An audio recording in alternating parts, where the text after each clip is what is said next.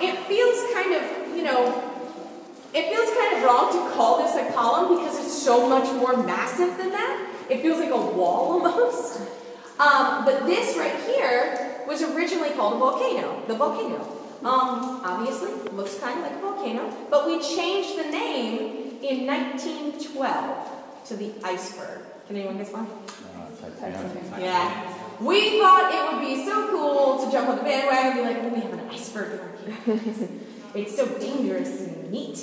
I thought it was pretty interesting, but you can see some of these pools. This one is one that stays filled. This one has actually started draining over the past few weeks. Now, it's possible that it just didn't get enough water and everything is starting to drip to this side more, or something could have broken in the bottom and then started draining out. But yeah, this area, I'm sure it goes further back. We don't step on that. It's just really cool to see the crevices as they go. But if anybody wanted to take your pictures, yeah, I'm sorry. You want to take a second here? We're about to head back out of the cave. We're going to have to dip our heads again.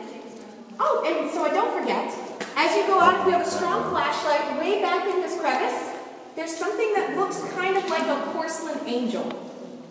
That is one spot where only calcite drips. And we call her just our guardian angel. She watches that little spot. But yeah, if you have a strong flashlight, you can definitely see it a bit better right before you go under the ledge. So we'll step right out here. And just remember, follow the person in front of you so you don't step in the water, and we'll be good.